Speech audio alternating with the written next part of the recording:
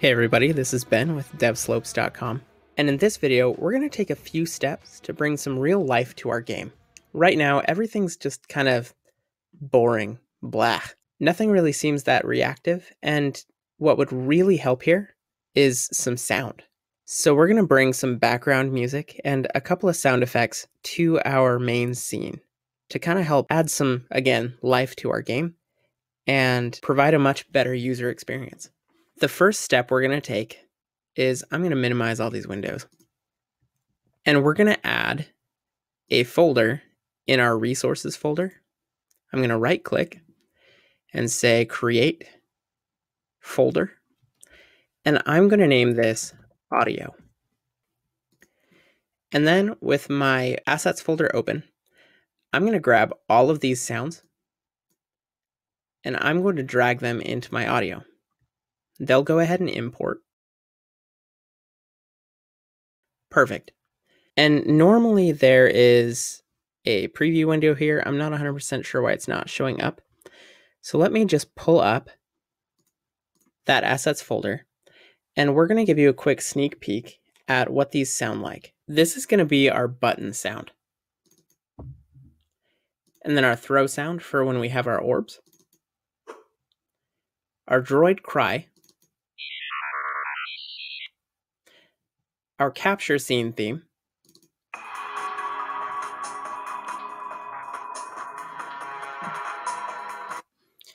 And then our main world theme.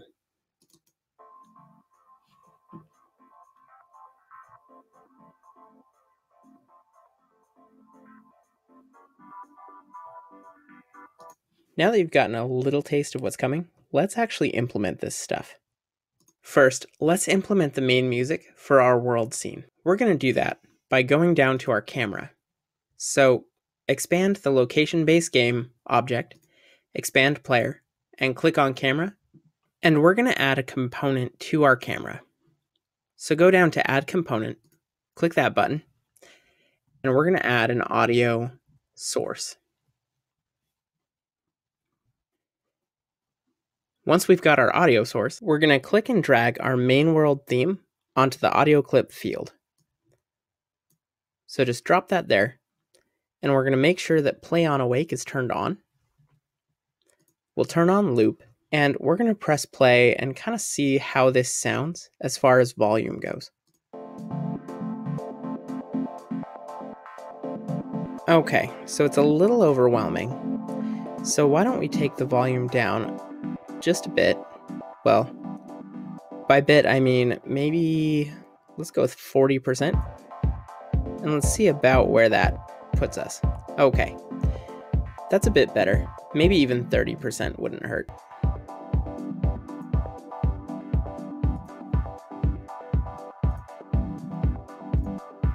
Yeah, 30% sounds good. So we're going to leave that there. And then if the user wants that to be any quieter, they can adjust that with their own volume.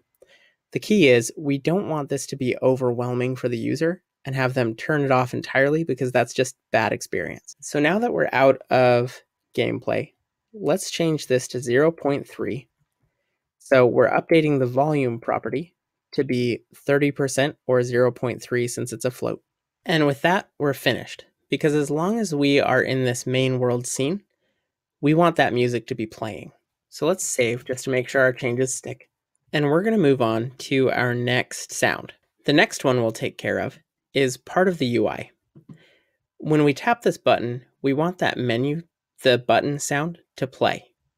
How are we going to do that? Well, it's actually pretty easy. We're just going to fix a couple of things in our UI manager for the world scene.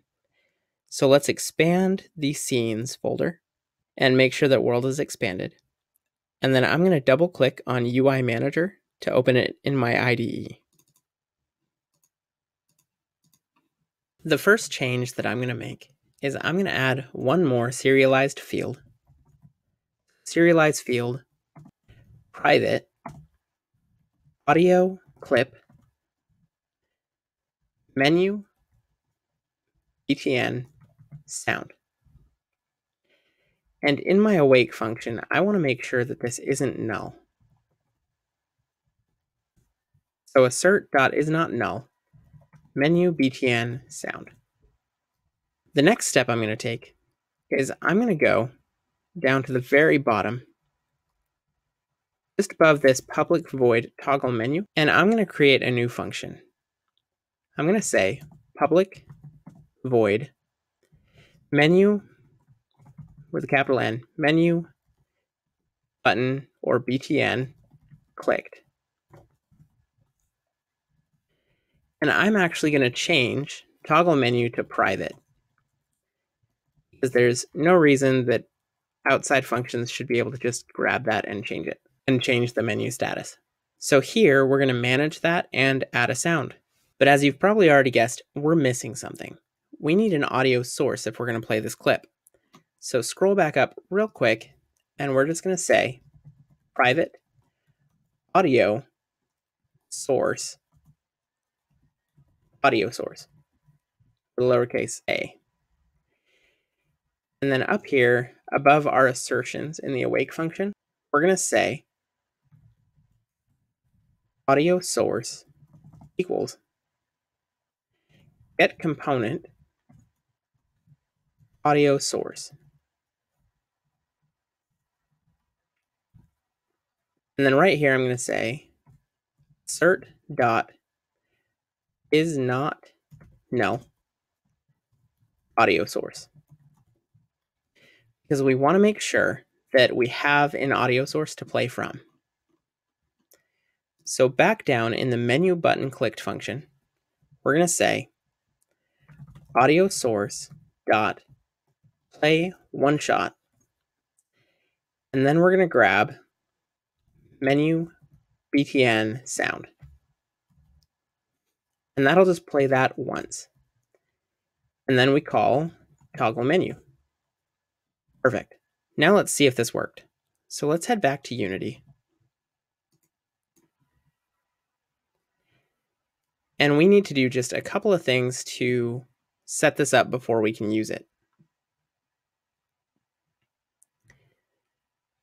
Since we're looking for an audio source, we need to make sure that our UI has one.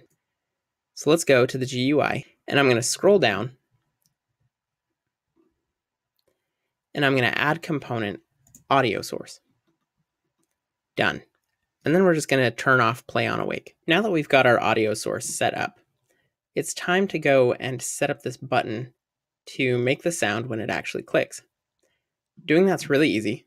We just go and click on the menu button object in the hierarchy, and we scroll all the way down to the bottom where we see this on click, and it should say list is empty.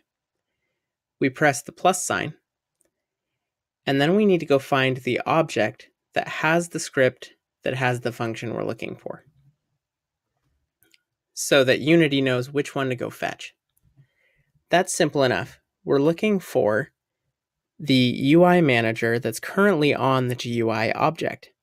So we drag that down into this little box, and then we click where it says no function, and then we go to UI manager, and we go up to menu button clicked. Done and done. That's good enough. Oh, and one thing we did forget to do, we need to go back to the GUI, to the script, and add this menu button sound in. There, perfect. Now let's press play and see if this works. You can clearly hear the background music. Now if we click our menu button, perfect. That's exactly what we were going for. Let's stop playing, and we're going to turn off a functionality that's in that function that we were calling, because we don't really want the menu to actually show up because we don't have a way to exit it yet. So let's head back to the script by double-clicking UI Manager under Scenes World. For now, let's just comment out this call to toggle menu. And we'll save that script, and we'll come back and take care of that at a later point. Head back to Unity, and we've got one more sound to take care of. When we click on our droid, we want it to do the Droid Cry. How do you think we're going to implement that? We'll go ahead and implement this by adding it to the droid script. So let's collapse the scenes, expand the models, And I'm going to go and double click on Droid. And that'll open up our IDE. And we're going to do something really similar to what we did with our UI manager. We're going to add a serialized field, private, audio clip, Cry sound. And then we're going to have a private audio source. And then we need to implement the awake function so that we can do an assertion and make sure that first off, we've got an audio source, and second, we've got an audio clip. So let's say audio source equals get component of type audio source. And then we're going to run a couple assertions and say assert from the Unity engine.assertions dot is not null. We're going to say audio source. And then assert dot is not null Cry sound. Now we're going to scroll down to this on mouse down function. And since at this point, the cry is something that we want to implement everywhere that we tap the droid that we know of, we're going to go ahead and just throw it in here to save us from having to repeat it down the line a whole bunch of times when we add functionality to our game. And then we're going to come just above this for each, and we're going to add the cry here. Just in case, for some weird reason, there's more than one manager attached, we want to make sure that it only plays once. So we're just going to say audio source dot play one shot Cry sound. Perfect. Now let's head back to Unity.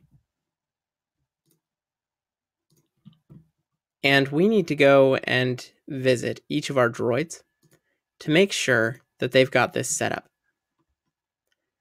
So for droid number 1, we'll take our cry sound from our resources and drop it on there. And then for droid number 2, we are going to do the same thing for its script. Next, we need to add the audio sources to make sure that they can actually play the sound. So we're just going to add a component here of type audio source and turn off play on awake. And then we'll do the same thing for droid 2. So click on it, go to the bottom and click add component, audio source, and click on the checkbox by play on awake to turn that off. Awesome. Now let's test this one more time and make sure that all of the sounds that we want are there. So press play. And we're going to click on our menu. Perfect. And let's click on a droid.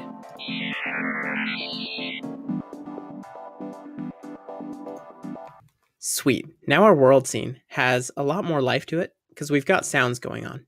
It looks and feels and now sounds a lot more like a real game. We're one step closer to being able to add the capture scene, which is going to add a lot more functionality to our game and add another exciting component.